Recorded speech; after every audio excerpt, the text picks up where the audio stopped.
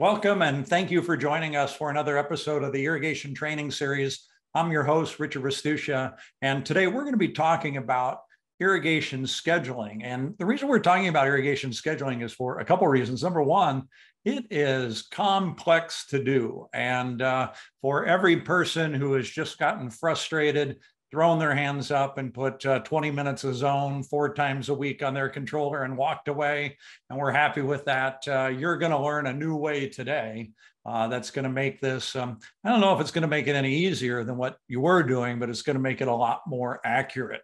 So that's the good news. We're also going to talk a lot about how Jane Unity smart controller software can actually do this activity for you, and what a difference that'll make in not just your productivity or time, but the beauty of your landscape, as well as increasing the time you have available to do some other things. So anyway, taking us through this journey is Andy Belingheri, the National Sales Manager at Jane Irrigation. As you know, you've seen Andy on these webinars often. He does a great job explaining complex subjects in a very easy to understand manner. I've worked with Andy now for, a little over 8 years at Jane, and a few more years before that at Valley Crest. He's been involved in the landscape industry since his time at BYU as a horticultural major there, coming out, working with and managing landscape crews in the field, working his way into sales, and now as a national sales manager for Jane. So we're really fortunate to have Andy. I know you're going to enjoy his presentation today. Andy, the big news in the past couple of weeks is the merger of 2 dominant irrigation players in the industry, Jane and Rivulis. We're a few weeks into it, maybe 2.5 weeks into it now. Just want to, I see your Jane by Rivulis logo here. Just want to touch base with you and ask you, how's it going so far? So far, so good. It's been great, actually. You know, I was thinking when I joined the Jane team 8 years ago, well, you can go back a little bit further, Richard. I remember when you left Valley Crest and you went to work for Jane, I thought, who's Jane? And then I dug deeper. I'm like, oh, I know these products. I know the Spin Clean filter. I know the Octabubbler, Pepco and API. I knew some of these brands. And I think for a lot of the landscape contractors across the country, through our efforts, they know Jane. Now, a lot of landscape contractors may not know Rivulis. Rivulis has been more of an ag player, a little bit kind of a newer name on the front, but they come from a long line, deep heritage in the irrigation industry. And I have always said the best irrigation products come from agriculture. If you're not in ag, sorry if this hurts your feelings, but if you're not in ag, you're not a real player in the irrigation industry. You're just a cheap knockoff. And if you're a contractor, if the product you're using isn't used in ag, maybe you should rethink the quality of the product you're using. But to all the contractors that don't know Rivulis, distributors for that matter as well, you will get to know Rivulis. And I think you're going to be deeply impressed with who they are as a company. I had the chance to spend a little bit of time with some of these people. Richard Klappholz, who's a global CEO, dynamic leader, great guy, dedicated to the betterment of our industry. John Vikaput's another industry veteran, and Zev, and some of these guys who have been around for a long amount of time. They are dedicated to seeing not only our company, everybody's dedicated to their own company's success, but the success of our customers and contractors. So I say to the contractors out there, you may not know Rivulis, but you will, and you'll be glad you did. Yeah, so great to hear, Andy. And yeah, I agree with you. I think it's just going to raise the level of the whole industry because of the synergies we're creating as 2 companies coming together. It's making it really competitive, and we have a lot more to offer now, and that's really exciting for our customers. It is. Yeah. So, well, listen, let's get into smart irrigation scheduling. This is what tends to stump people, right? I do a lot of presentations myself, teaching people how long and how often to water. So I'm glad you're tackling it today on the webinar. Well, I'm going to do my best. And Richard, I've heard you say this before, and I've gotten the same questions. 2 most common questions you get: how long should I run my irrigation system? How often should I run my irrigation system? Those are 2 complex things. I think so many times people just either they do what they've always done, or some guy in the newspaper, an article said, oh, run your station 3 minutes 5 times a day, 6 days a week, and you'll be good. And they never make any adjustments from there. So these are two great questions, and people who are thinking about doing the right thing, increasing their plant health and decreasing water usage. These are two important questions to ask. But I will say, to kind of set the premise of everything here today, we don't water plant material. I know that may, for some people, that might make sense. To others, they may think, well, what do you mean we don't water plant material? When we want to be smart about irrigation management, we got to get out of the mindset of I'm watering the grass, I'm watering the tree, I'm watering the flower. We water the soil. We fill the soil. It's all about soil moisture balance. We fill that soil with water, and then there's an interface, a relationship between the plant root and the soil. And that's true for fertilizing as well. We don't fertilize plants necessarily, sometimes through osmosis, but typically we load the soil with nutrients. And it's the organic matter or the mineral properties of the soil that allow it to hold on to those nutrients and the water, then the plant can uptake. So wanted to get those two things out of the way. So we're going to answer these two questions today. How long should I run my system, and how often should I run my system? And really the goal here is we want to use water efficiently, right? And we want to be as profitable as possible as well. And maybe you can, and I'm here to say you can make money in irrigation management, but I'm thinking profitability as sometimes you become more profitable by reducing expenses. And then, of course, we want to be sustainable in our efforts. And I think to sum it up, the best thing to say is we want to maximize the output. That's the aesthetics, the plant health, why we have landscapes to begin with. And we want to do that while we're minimizing those inputs. Water is a primary input, but fertilizer and labor are costly inputs as well. And as I said earlier, we do this by properly managing our soil moisture balance. Yeah. Hey, Andy, we got a couple of questions already, and I want to remind everybody I've got the Q&A and chat open.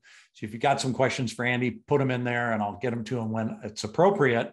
But first question is this, man, that photo doesn't look like a water-wise landscape. No, the one you just had on, yeah, with the bench. Where was that taken, and what's that an example of? I think that's the Colorado, the Denver Botanical Garden. That is all drip irrigated. I believe it was installed by Valley Crest. And you can have, and I'll show these two pictures, you can have beautiful looking landscape that maximizes aesthetics, like I said, and also minimizes the input water. It can be done.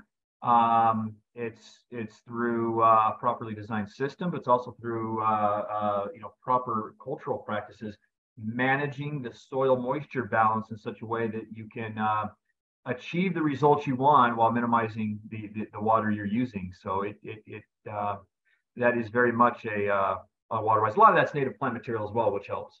But you can have your cake and eat it too, as they say. Yeah, so I don't have to have the wagon wheel, the cactus, and the rocks. No, and I used to include that picture, the what I call trailer park landscape. Don't forget the garden gnome. Right. Yeah, I and forgot about that. So then the other thing is just a comment that somebody was saying they're really happy to hear this because water is getting so expensive these days. You know, people are paying in San Diego as much as $18 for 748 gallons. So this is really good news. So some basic equipment that's going to be needed for us to do this here. Number one, you got to start with a properly designed irrigation system. That can be a webinar in and of itself, but you have to have a properly designed irrigation system. To properly manage that irrigation system, you need a device or method to measure the precipitation rate, and we'll get into what that means. You need a gauge or a measuring device to know how much rain has fallen and how much of that is effective rain. Just because I get an inch of rain doesn't mean I'm getting an inch of water into the soil. If I'm getting an inch of rain and it falls in 10 seconds like it does in the desert so often, you end up with a flash flood. No, very little of that water gets into the soil. So we want to understand how much rain and then how much of that was effective rain that got in the soil. We'll touch on that a little bit more. We need a method or a measurement tool to monitor soil moisture levels, because if we're looking at soil moisture balance, we need to know those levels. And another critical component is reliable data of how much water the landscape is actually using each day. We'll get into some of these details here in a minute, but just wanted to expand on this critical things that we have to know. So we're watering the soil, but we have to know where those roots are in the soil. We don't want to water soil that doesn't have roots. But we don't also want to not water soil that does have roots. It's either we're wasting water on one side or killing the plant on the other. And this example is a little bit of an exaggeration here. You don't have flowers with 1 foot root depth, and very few trees, at least in compacted, developed areas, have tree roots that are 3 feet deep. But it paints an exaggerated picture that different plant material have different root depths. Flowers, annuals and perennials, maybe 4 to 8 inches deep. Shrubs, maybe 12 to 18 inches, and trees can be in the 18 to 24-inch depth range. So understanding where the roots are in the soil is one of the first key things we have to understand when we want to manage the water, how deep the roots are.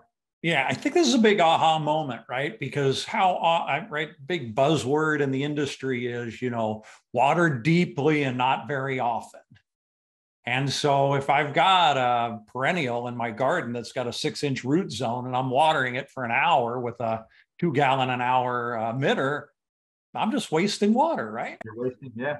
I remember my grandma several years ago, before she had an irrigation system, I was hand watering like my grandpa used to do all her trees. She said, I don't think that tree needs water. It probably has roots that go to China. It's probably tapped into some aquifer. And I didn't have the heart to correct my grandma, but I'm thinking, no, those roots are only in the top 18 inches. And anyway, I didn't want to turn into the horticulture nerd. I just said, oh yeah, I'm sure. Anyway, so you're right. You water past the root zone, you waste water.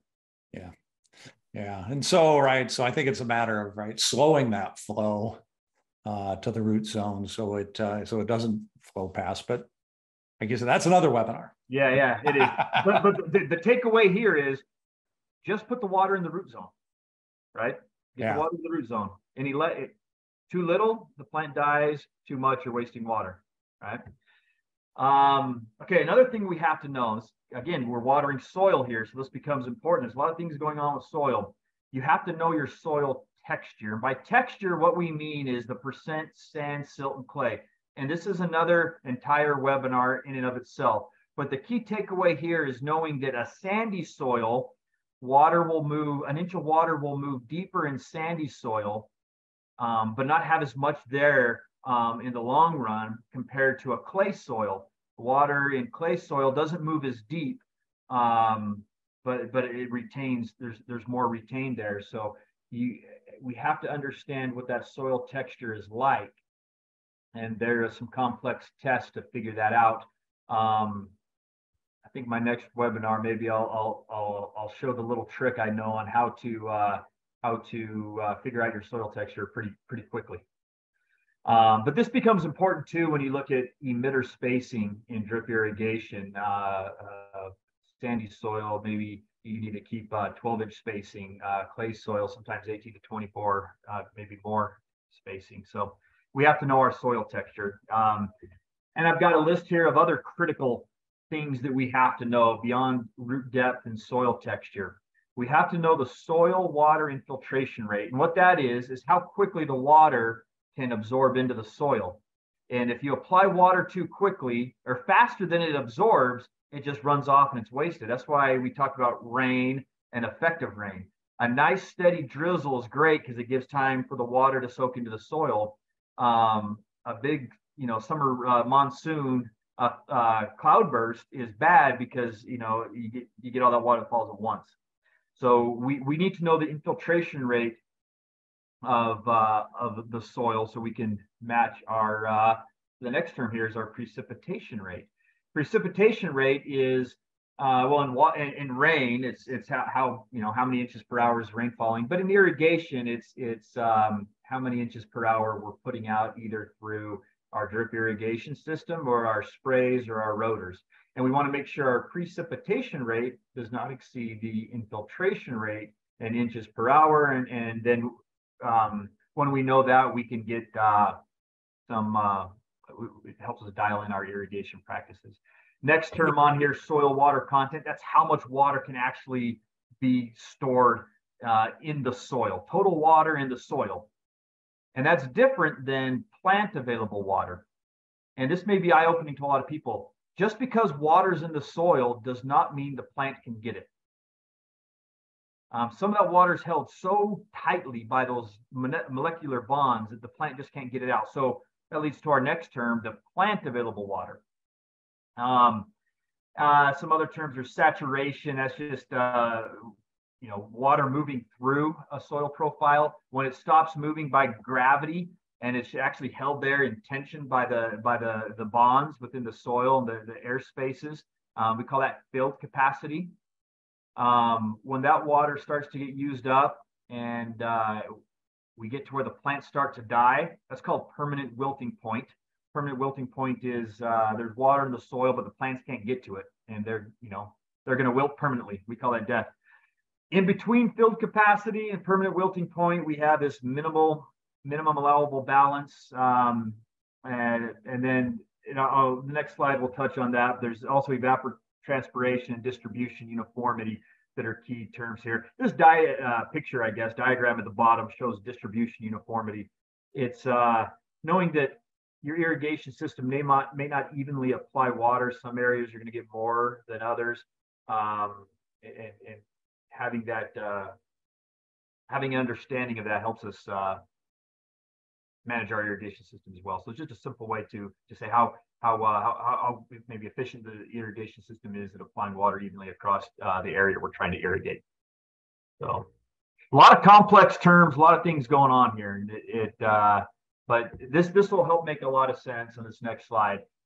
Soil moisture balance. We talked about saturation. We talked about permanent wilting point. That's the black and the light gray. Right here in this medium gray, this is the happy spot for all the plants to grow in. This is filled capacity. This is the maximum amount of water in the soil that's held onto the soil. And then there's this spot right here we call minimum balance.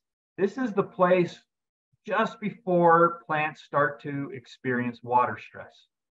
So if we irrigate our plant materials and we fill that, and again, I just said it wrong. See, we don't irrigate plant materials, we irrigate soil. If we add water to the soil for the plants to use, it starts here, right? And when do we water again? Well, we want to water again when we get to this place here. If we can keep the water in the soil profile right in here, we're going to have happy plants. And that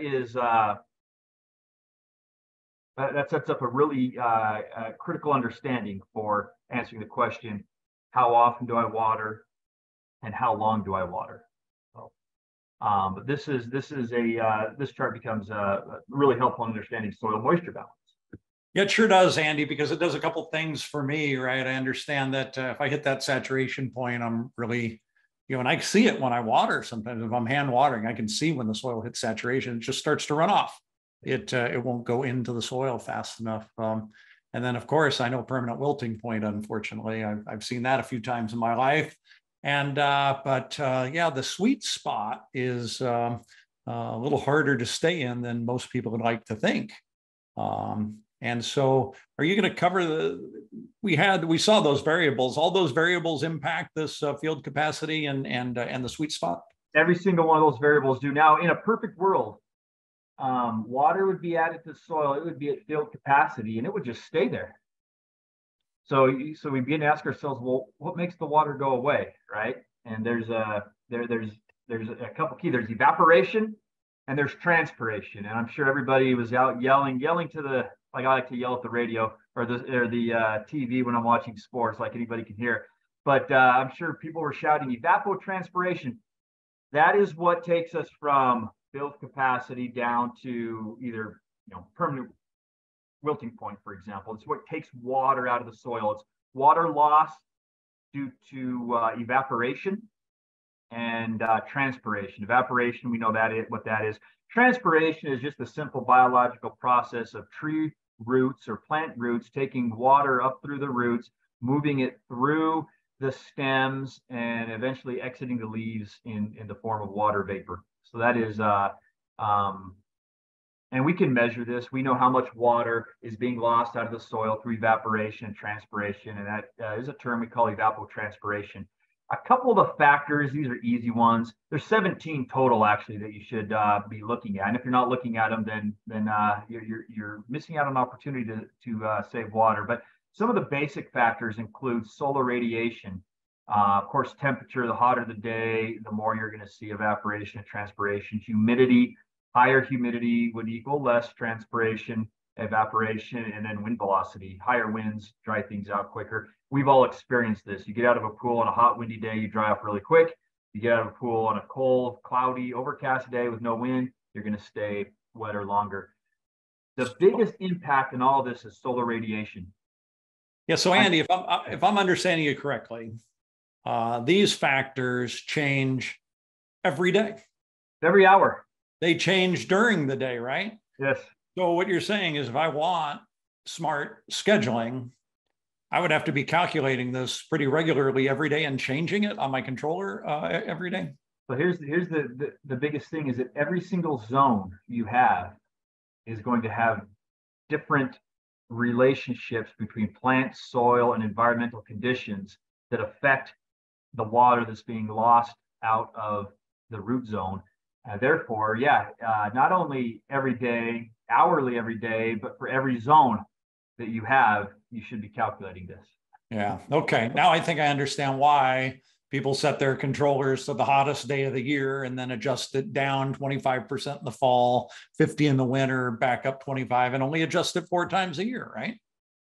Yeah. And that's certainly a practice, but I was having a conversation actually at the ASIC, and somebody said, the problem with the water issue in the West is too many people live out there. We need to get rid of the people, and we won't have a water issue.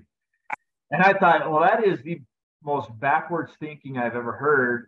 That's not the solution. The solution is let's be more intelligent and do better jobs of managing. We have plenty of resources. I have said it on this webinar multiple times. The world has enough resources and to spare. The question is, how are we managing those resources? And can we become more efficient? Can we use the technology we have so that more people can appreciate the benefits of a well-designed and manicured landscape? Yeah, I love that, Andy. Right? We didn't solve the energy issues or the gas emission issues in the United States by banning cars. We made them better with technology. We're using, electric power now. So that's funny. Whoever said that. Yeah, we can do the same thing in landscapes. Now, Richard, you touched on this. So evapotranspiration, you can look at, well, you see this nice gentle curve. You can predict based on historical averages what that curve is going to look like. And a lot of people will, manage that based on, on average, it's going to be here. On average, April 26th in Las Vegas, Nevada is going to be probably in the 80s. Well, sometimes it's in the mid 90s and sometimes it's in the 60s. That's going to affect how much water I need. And you can see that on this, the daily, the zigzag. The zigzag line here, these are daily fluctuations of ET. So it just really to drive home the point, we should be measuring evapotranspiration on a daily basis if we really want to get the most out of plant health and water conservation. I'll tell you what, Andy, this is true, I think, right? More than ever, people are experiencing the weather today isn't like it was in the past. It's really changing dramatically. And gosh, I was comparing my April water bill this year to my April water bill last year, and it's dramatically different because we've had so much rain here in California. I haven't had to turn on any irrigation for a long time, and I'm saving a ton. And if I was based on what happened last year, I'd be pouring water on right now. Yeah, every day of every year, every season is going to have variabilities. Mother Nature doesn't live on our calendar. Yeah. Okay, we get to this question. How long should I run my irrigation system? And the answer is really simple. And we're going back to this chart. you only have to run it long enough to fill the root zone to field capacity. And that's just, it's that easy. I shouldn't say it's that easy. It's that simple. It may not be that easy, but it is really that simple. Long enough to fill this space right here between our allowable depletion. How much will we allow the soil to be depleted before the plant starts to stress, and to field capacity. That's how long we run that system. Now, factors that we have to consider. What's our soil texture? Because different soils have different water holding capability. What's the soil infiltration rate? Because I may need to run my irrigation system for 18 minutes to fill that, but I might have to do it 3 times because the infiltration rate is really slow. It could be a slope, it could be compacted soils. So I need to know that. Of course, I need to know my precipitation rate of my irrigation system. We already explained why. I need to know the distribution uniformity, and I need to know the root zone depth. When I have those factors, I can then, with a simple formula, calculate how long to run it. And this is the formula. So runtime is I times 60 divided by PR times DU, where I is the irrigation required to fill the root zone in inches. PRs are precipitation rate. DUs are distribution uniformity. 60 is just a standard, a constant figure that puts everything into minutes. It's just a helps bind everything together. It's like a glue, I guess. And if you don't know your precipitation rate, you can calculate that by taking 96.3, which is another constant. Multiply that by your gallons per minute, which is GPM. And then that's divided by S times L. S times L is just your area. That's spacing between sprinklers or emitters. And then L is the spacing between the rows of sprinklers or emitters. So that's just the area, square footage of area that's being irrigated. And that's how you can calculate a sprinkler runtime, and that'll get you there. Yeah. Question. So I was just going to say, look, I happen to like math, but that's a lot of math, and that's a lot of data to collect on a regular basis. Is there an easier way to do this? There is, but I'm not done with the math yet. There's we've only answered one question, and if you're on math overload, I promise you're going to get to the point where your head's going to want to explode. But then I'm going to give you a really, really easy answer at the end. So if you just hang in there, there is a simple solution that will make your life so easy. But I promise you, if you do understand these basics, the technological application, you'll be better able to choose the right technology to solve this easy. And then, I'm going to spill the secret. There is technology to manage all this for us. But so the second question is, how often should I run my system? What frequency? And that is when withdrawals exceed deposits, when ET exceeds, water coming in through irrigation or to rain. To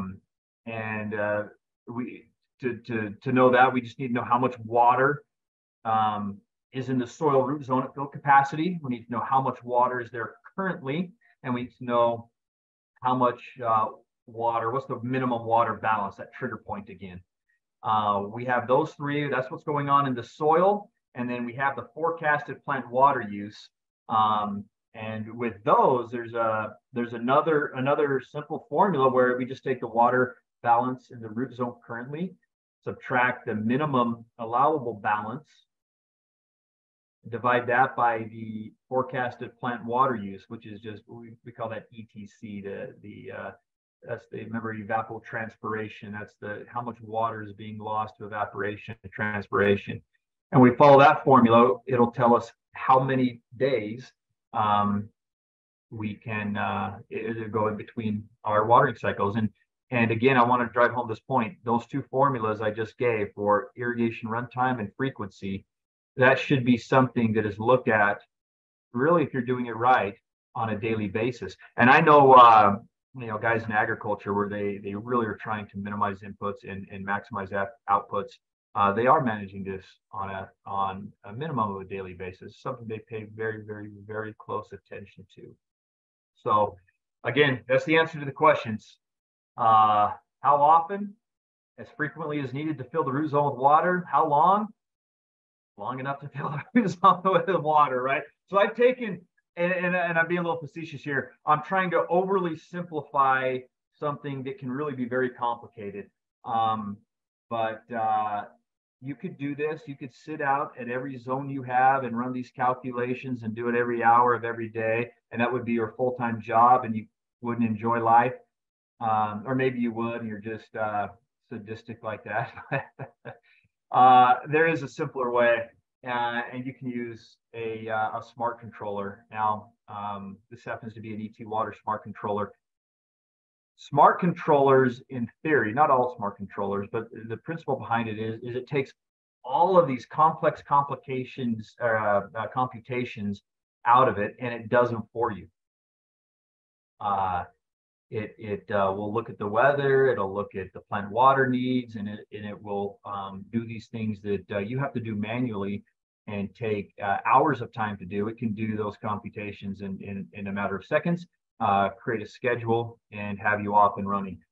One problem with that is there are not all smart controllers are created equal. This was another webinar, and you can go back and watch. I believe it was DJ Caldwell did this Smart, Smarter, and Smartest. I encourage you guys to go out to our website and revisit this. You can get a much more in-depth presentation on what the difference is between smart, smarter, and smartest. But for simplicity's sake, some controllers don't create a schedule.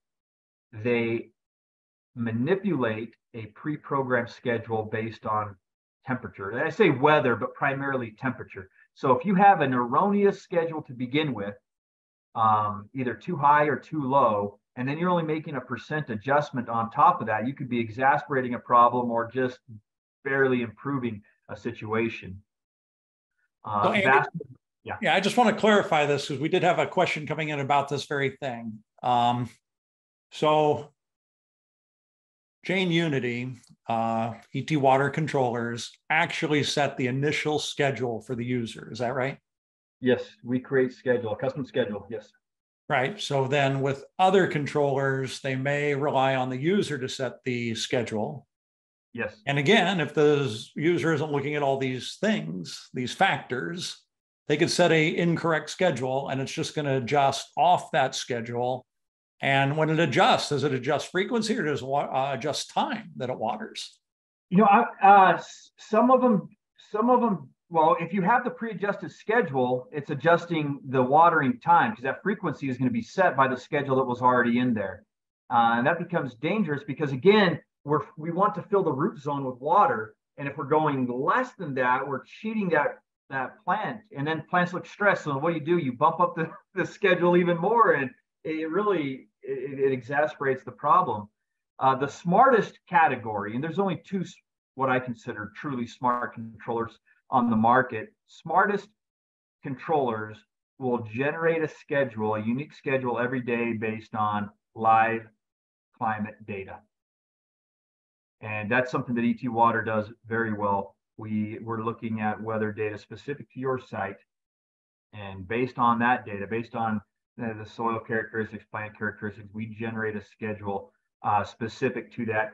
And we've taken it from the daily basis, which one of our competitors does. We are now looking at that on an hourly basis. Again, you see this broad, gentle curve in a year. There's also a broad, gentle curve in a day. And when you look at it hourly, it really starts to bounce around. You can get really big differences to improve plant health and to save water by measuring it on an hourly basis. Yeah, it's really a big statement and important. I want to be sure I understand this correctly too, Andy. So if I take an ET Water measurement at 8 in the morning, and then I get rain at 10 in the morning, and then I get just a regular afternoon, the Jane Unity software will take into account that rain and adjust the schedule accordingly. Yes, it'll look at all the weather factors during the day and be able to make those adjustments. It's measuring that hourly, 24 times a day versus 1 time a day. Yeah, so that's really big, right? Because we see many places, especially in the summer on the East Coast, that get rain, 3, 4 times a week in the afternoons. And if you're not taking that into account, you're probably way overwatering your landscape. Yeah, and that's and it's not just the overwatering that is problematic. It's a waste of water. You're flushing fertilizer out of the soil profile, and you're having to fertilize more.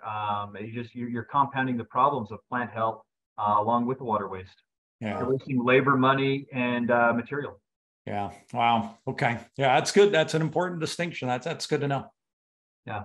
Now I went through this the beginning slides here. Really, these complex understanding. I have to know my soil texture, infiltration rate, and all these calculations. I mean, it really can seem very, very overwhelming. I mean, I got to Google and I got to get a chart and I've got to put all this together. And if I don't carry the zero and I move a decimal point and then I'm watering for 5 hours instead of 5 minutes. I mean, these are the things that can really stress somebody out.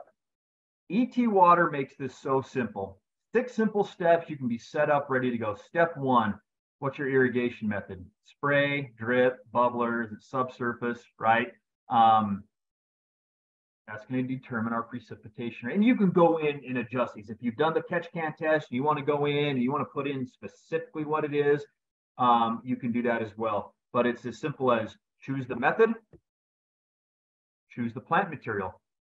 And that gets into root depth, and it also gets into the evapotranspiration rate, what we call the crop coefficient. Some plant materials need more water than others. Grass needs more than cactuses, right? So root depth and use. So we allow you to choose this here. And again, this can all be customizable as well, but as simple as choosing what it is you have. Step 3. No, this is a step 2 continue. I apologize. Is it a new plant or is it established? New plants, we water a little bit different. We help them get established because they're, the roots may not be to their potential yet. So we take that into account. For the establishment schedule, Andy, do I have to remember to go back and take it off? If I forget, or if my contractor forgets, is it going to be watering that establishment schedule for the until somebody changes it? How does that work? The beauty of technology is you can have it do that thinking for you. We call that artificial intelligence. It can make that adjustment after a predetermined period of time. Excellent. Yeah, I tend to forget those things. Yeah, we talked a lot about soil water infiltration rate. Well, that is in large extent determined by slope. So what's your slope? That's going to determine our infiltration rate. Can I run my system for 18 minutes, or do I have to run it for 3 minutes 6 times? So we take the guesswork out of it there. Soil type, sandy, loam, clay. Again, I promise a webinar on how to determine this if you don't know. The beautiful thing with ET Water too, if you don't know any of this, we have a little help button and it'll tell you ways you could do. You don't know your distribution uniformity, we'll tell you. We'll tell you how to find it. You don't know what your soil type is, we'll show you ways that you can help get that figured out. But soil type, again, was one of the critical factors of determining a schedule. Environmental, remember we said solar radiation was the leading factor in evapotranspiration rates. If it's sunny all day, it's going to be a higher rate than if it's shady part of the day or shade all day. These are exposure. If it's a southern exposure or northern exposure, eastern versus western, you're going to have some of these factors. So we take this into consideration. And that's simple. You are set up, ready to go. And it all comes down to this concept of managing soil moisture balance, right? And one of the things I love about the Jane Unity software, the ET Water platform, is that you don't need an expensive soil moisture sensor or a cheap, unreliable soil moisture sensor. We can, through science, through the understanding of soil properties, infiltration rates, root zone, the weather, we know, and by measuring rain, by measuring the irrigation we're putting into the soil, we know what the soil moisture balance is. And we can chart that and show it to you. I love watching this here. You have the soil moisture balance, right, versus ET, and you can see that day by day that soil moisture balance starts to decrease as the ET increases. This line right here is that trigger point. That was that minimum allowable depletion. We don't see it happen on this line, but it's getting close to that point where it's going to be depleted. This is just a way for you to monitor what's going on. And letting technology work. For, as I mentioned earlier, there are resources in the world to spare for us. It's a question of not that we necessarily need more resources, but what technology can we employ to better manage the resources and do more with less, you know. So. Andy, we've got one question coming in right now, and the person's asking, is this are these individual days, or is this just one day by the hour? I believe I'm looking at this. This looks like an hourly breakdown based on that curve up above. That would be, that looks like we're going from morning, high noon, down into evening. And you can see that moisture balance as it progresses throughout the day. Yeah. Yeah, interesting, right? I'm looking at the date now, 6/6. So the 6th of June. I'm not sure what year, but 6th of June, and certainly you do see that ET pick up through the day, and basically it's during the daylight hours is where you see the biggest ET, and you know, you were mentioning that solar radiation being so important. Yeah, you know, one of the issues I see contractors have, it's the end of August. And it's just as hot as it was at the end of June, but there's less daylight hours, there's less solar radiation, and usually more humidity depending on what, out west anyway, you get the monsoon, you need less water, but they don't adjust. It's still hot. And so many of the so-called smart controllers are temperature dependent as well. They don't even take into account solar radiation. Their weather data they use is temperature based, and there's so much water that is wasted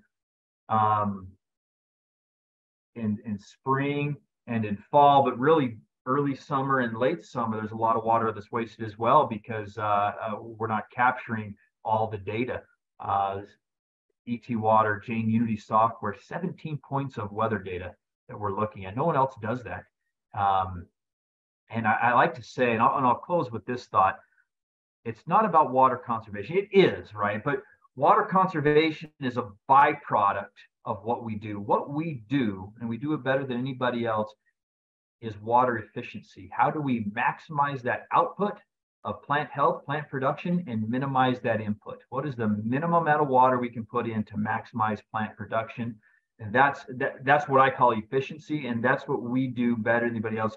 We are more efficient with the water to plant output ratio, and that is that's the name of the game.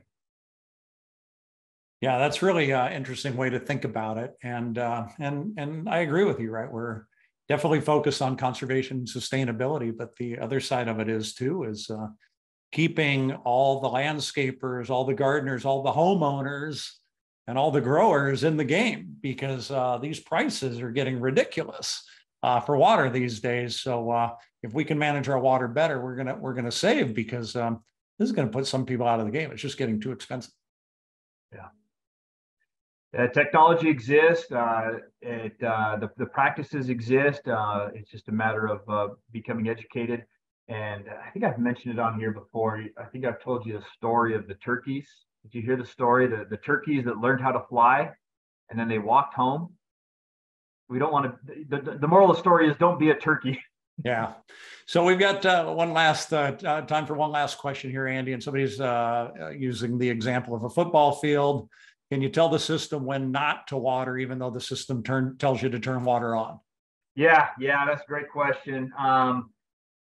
Yes, you can. You can set up windows where it does not water. And the real beauty of that with this predictive analytics with the Jane Unity platform is that we can take that into consideration and make adjustments with those water windows to make sure we never get beneath that. We never get to that permanent wilting point. We never get too far beneath that minimum allowable balance, or the maximum allowed depletion. Another way of saying the same thing. And again, you're having a machine think for you, and to be able to look ahead based on forecast and to know what the plant is going to need. and when it can water, when it can't water, things that, you know, I guarantee you every landscaper has gotten that call on a Friday afternoon at 3 p.m. that says sprinklers are running and we have a wedding. And he's like, oh, I forgot, dang it. The smart controllers don't do that. They think for you. It all goes into there, and it takes that stuff into account and makes your life a lot easier. Yeah. So Andy, just to clarify, you can tell it when not to water, but just as importantly, you can tell it when to water only during certain hours. Is that right? Yeah, you can set parameters of, there's municipal restrictions. Certain days maybe you can't water. You can set up those guidelines, the parameters, and then the controller can figure out not only you tell it when it can water, but the best time during the day to water. What's the lowest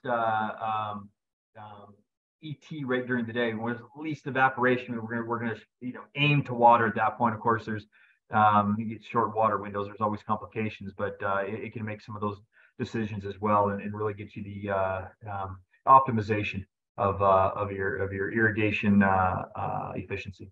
Yeah. So Andy, we gave you a tall task today, right? A big task, make something very complex, easy to understand. Thank you. You hit the goal. Definitely. I really appreciate that. I see you've got your contact information. Do you mind if people reach out to you if they have more questions or need a problem solved with irrigation?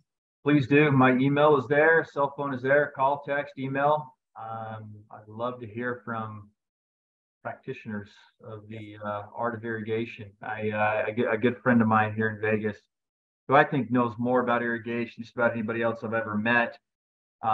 He always flatters me and tells me that he learned something from me, but I learned 10 times more from him. But I love talking with people who are out and doing and practicing, because I learn from that as well. So I appreciate the opportunity not only to do these presentations because I learn a little bit, but in talking to other people, it's that collaboration that fosters learning.